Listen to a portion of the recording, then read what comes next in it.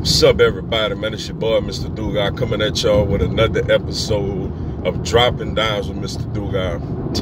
Hey, and today I'm going to talk about, man, the LSU Tigers made a surprising and quick move at the same time. We have fired offensive coordinator James Cregg and quickly hired, offensive line coach James Cregg, and quickly hired Arkansas's offensive line coach Brad Davis to replace him, yo. I'm gonna just give my thoughts and everything on that. Before I get into this video, man, for everyone, if you want to give me a follow on my social media platforms, Facebook, Instagram, TikTok, I'm gonna have all that information down in the description box. May not always get a chance to respond to questions and comments on these videos, so feel free to DM me whenever I get a chance, so I'll get back at you. Come holler at your boy, yo.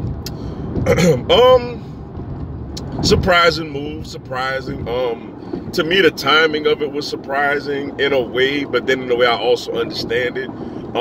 You would think that you would probably want to make a move like that prior to spring, to where the upcoming offensive line could get more acquainted with the new offensive line coach.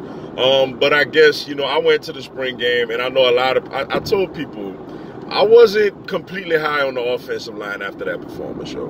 I know LSU has some really good defensive linemen, but I felt like it was too many times that they got into the backfield, and that it wasn't enough holes created for the running backs.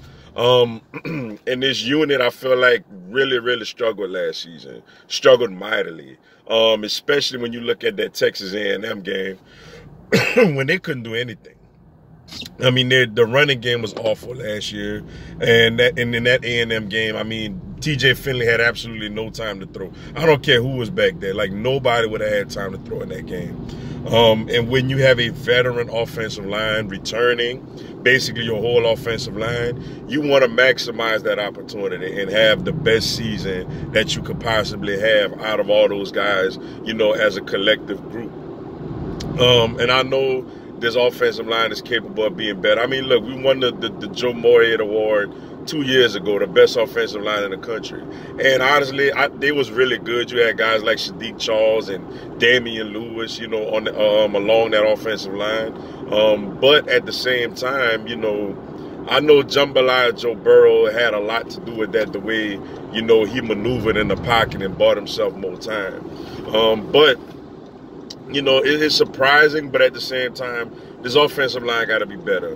And another thing, when you look at us bringing in Brad Davis, he's a Louisiana native. He went to Bel Air High School, and the thing that, I see about him is he's a very good recruiter. He's a tireless recruiter. LSU got 3 offensive linemen that they're trying to bring in, 4 and 5 stars. So, you bring him in, and maybe you got a better shot at that with his track record, of being, a pretty good recruiter. Also, I think another thing too with LSU, which is I'm glad we made this type of move, because you gotta understand and show your dominance along, the West. Schools like LSU and Alabama, Auburn, A&M. They're better right now. They're better and more powerful football programs, than the Arkansas, Ole Miss, and Mississippi State. So if LSU feels like they got to make a move to improve along a position, on the coaching staff, and there's somebody you identify from one of those schools, you go get them. Like, you a bully. Like, LSU is a bully compared to Arkansas, so you take their coach. Plus, he's a Louisiana native, which helps also. But, the thing I like about him, like I said, he's a good recruiter, which apparently the word is he's a much better recruiter than James Cregg is or ever was. And another thing I think that we need to find out, I don't know if he's going to start this year, but one of the biggest mysteries along the LSU offensive line is what's going on with Cardell Thomas, yo. This guy came in as the #1 guard prospect in the nation. 5-star recruit right out of Southern Lab, and he can't even get on the field. This is his 3rd season, and he can't even get on the field.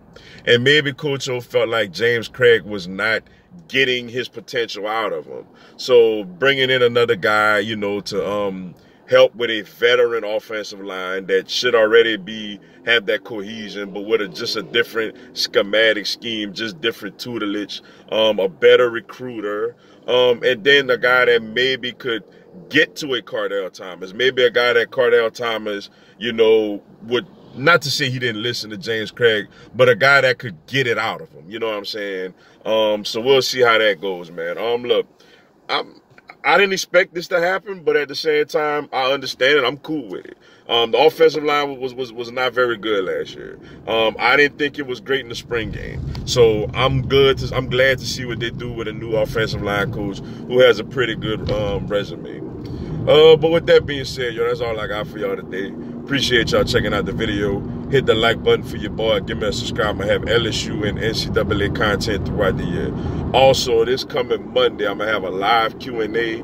Y'all come on there, ask me anything, tell me anything. I'll answer your questions, respond to your comments, and give you a shout out on the live. And also on Thursday, I will have the premiere of my 2-hour call-in show, where y'all just give me a call, and when I pick up, I'll talk to you. You know, it should be a lot of fun, man. It'll be my first time doing it. But until then, y'all have a blessed one. Go Tigers.